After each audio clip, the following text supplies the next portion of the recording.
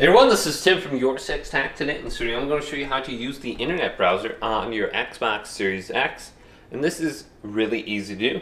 The Xbox comes with a built-in internet browser, and this is called Microsoft Edge. So this is the icon and what it looks like.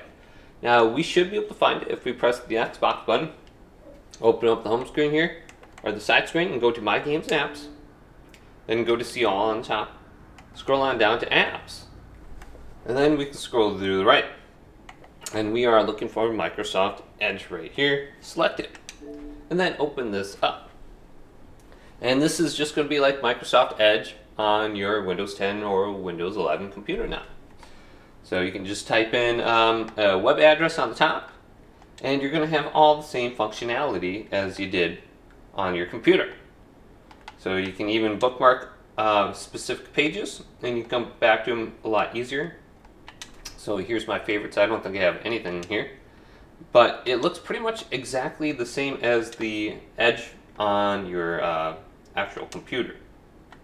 So you can access that at any point in time really quickly. You can even go to settings, and here's all the different settings. Here's Copilot over here if you want to use that, which is the Microsoft AI.